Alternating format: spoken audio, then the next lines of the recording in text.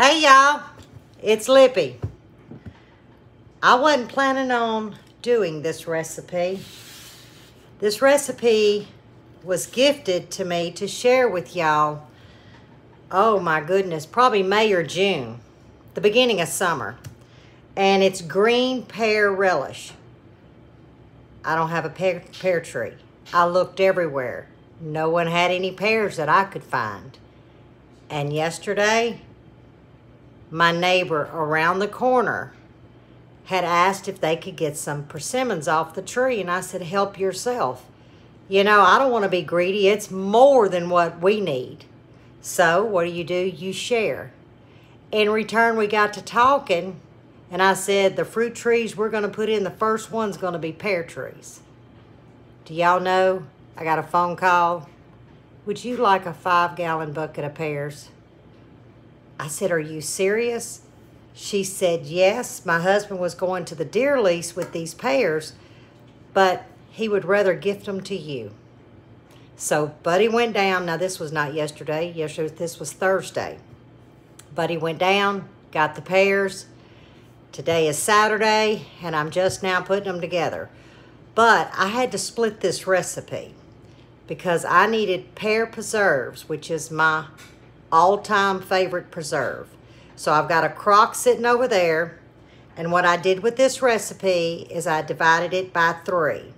So I'm just going to make a small batch, but I wanted to share this recipe because this was Mr. Stephen Scott's mother, Evelyn Scott's recipe. And him and his wife, Miss Sheila, wanted me to share it with y'all. So the recipe I'm doing is by 1/3, but the original recipe I will put in the description. That way, if you guys have a peck of pears and the rest of these few ingredients, you can make the full batch. And let me say, some of you young ones, if you don't know what a peck of pears or a peck of apples, it's usually 12 pounds. That's just a general number for pounds. So what I did is I reserved 7 of the largest pears, and I estimated by making it 4 pounds. So this recipe is going to be divided by 3. So I'll turn the camera around. I'm going to show you the ingredients, but this is based on me cutting the recipe, okay? But I really want to try this. I've never had green pear relish. I cannot wait to try it. Simple ingredients. Even got a little heat, but I think the heat can be adjusted to your palate. So, all right, we got to rock this out. I got preserves waiting. The dryer's about to call my name. And I got some great northern beans cooking. So, let's get this done. Okay, the recipe says you're going to need a food processor. And then in this bowl, I have 4 hefty pounds of just diced pears. Now, to this bowl, I had to cut it by 3. So I've got a 1.5 cups of yellow onion. I have a 1.5 cups of green onion, a 1.5 cups of red onion, and I have 1 large jalapeno. Now these were seeded and cored. To this bowl, let's see, because I wrote my recipe down. I've got a teaspoon of salt, because it says salt to taste, and I've got a 1.25 cups of granulated sugar. The recipe calls for 4 cups of vinegar, so I've got a 1.25 cups of white distilled vinegar. But like I said, I will put the original recipe in the description. All I've got is just the pears. As you can see, I've made it to the top, so I need to break these down some.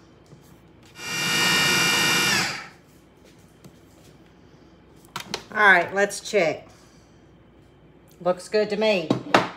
Now, I do have a mesh strainer because it says we want to drain this well.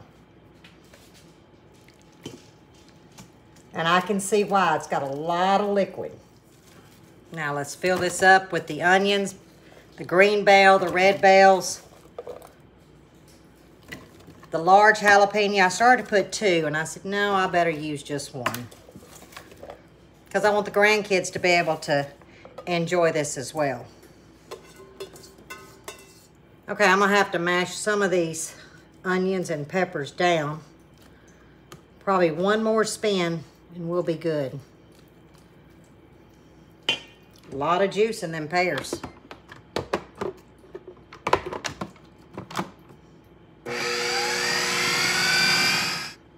And that was it. Oh, yeah. Look at that.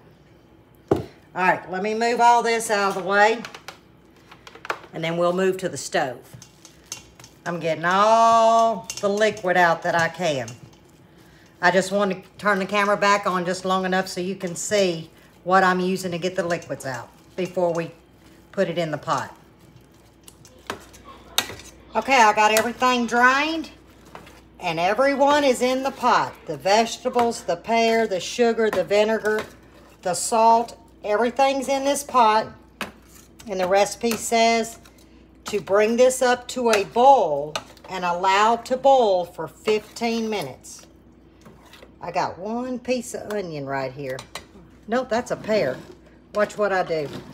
I'm not letting this go to waste. No, I'm just going to chop it up with a little paring knife. There we go. A little chunk of pear didn't hurt nobody. Well, here's one too. Maybe I didn't mix it up good enough. Oh, I do have my jars hot, sitting in the dishwasher. Because this is hot, so we got to put it in hot jars, and I have my steam canner already getting warm. All right, I'll bring you back when this gets to boiling. Okay, we've reached the boil. And I've got a screen because I don't want it popping. I'm sitting on about a number 8. And the recipe says let it continue to boil for 15 minutes. You see, it comes right back up when I stop stirring, so I know I'm at a true boil. Okay, I let it boil kind of on between a 7. I had to crank it down. It was about a 7. Now I've got hot jars. I'm using half pints. Ooh, that was hot.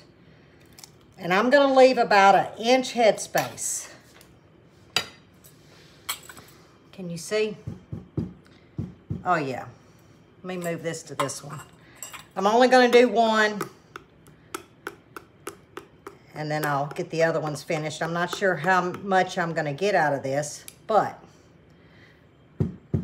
I've got 10 half pints just in case. Y'all see what I almost did? I'm working backwards today with the camera. I'm just going to give the rim of the jar a good wipe. I'll pat it down. A lot of my canning stuff has already been moved out to the shed. So I've been going back and forth getting everything. All right, there we go. Now I'm going to put the lid on. And I got more to do. Okay, we ended up with 9 half pints and a sample jar. It's beautiful, y'all. Okay, we're going to bring this up to temp. It doesn't say how long to water bath, so I'm going to go with my normal relish time, and I'm going to water bath this for 15 minutes, which actually I'm steam bathing, but I'm going to let this go 15 minutes once we reach temperature. Okay, I wanted to show y'all. Oop, if I can hold the camera. This is my indicator mark here. So if you was water bathing, you would bring the water up to a boil before you start your timer. Now, I already had this heating, just like you would have your water bath already with hot water. But don't start your 15-minute timer until you reach the boiling state, whether it's a steamer or a water bath canner. See y'all? Y'all look at this. That is probably the prettiest relish I've ever seen.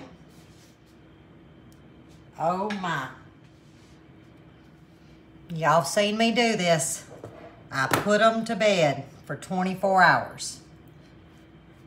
And just in case I have some new subscribers, I do this in case there's any glass failure. It will keep the glass from scattering. Never had that happen, but I want to be cautious. Isn't that some pretty relish? But guess what? I pulled some out because we have to have a taste test. Now, I tasted it. I'm not going to sit here and pretend like I didn't. And I was like, Buddy, which Buddy's under the weather. He's in his chair. And as you can hear, I'm a little nasally, so he done brought something home. But I told him this was the best relish I've personally ever tasted. Meaning with the fruit. Y'all, I've never tasted anything like it. I'll just be honest with you. But I want y'all to look at that. Let me see if I can.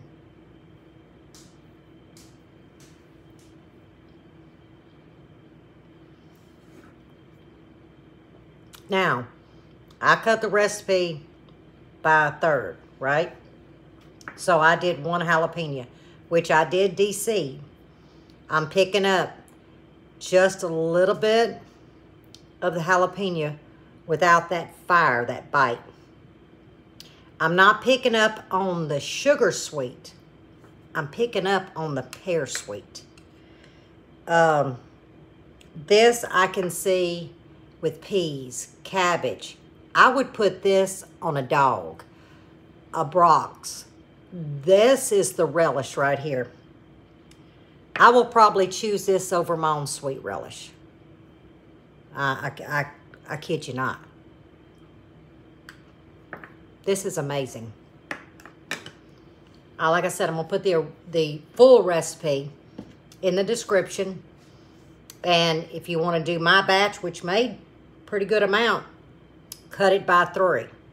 But the proper measurement for the vinegar, so it'll stabilize and preserve, it was 4 cups of vinegar, and I did 1 1/3 cups.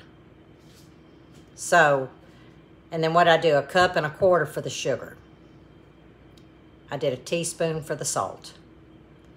It is perfect, perfectly balanced. Mr. Scott, I thank you. Now, I want to go on record, and if you're watching Mr. Scott, email me. But y'all, I want this in my cookbook. I want to share Miss Evelyn's Pear Relish. That's how good it is. I want to dedicate this recipe to Miss Evelyn. So, Mr. Scott, with your permission, I would be honored to put this in my cookbook. Because, guys, it's the best thing I ever ate in my life. Thank you, sir, for giving me the privilege to share this recipe. But, y'all, I'm going to sit down. I am going to get me a little bowl of my beans. And I'm going to get off my feet. Feeling yucky. It's all Mr. Buddy's fault, too. But, hey, we'll see y'all probably Monday. Probably won't be tomorrow. Not the way I'm feeling. So, as always, stay safe, stay well, and God bless. Thank you again, sir. I feel honored.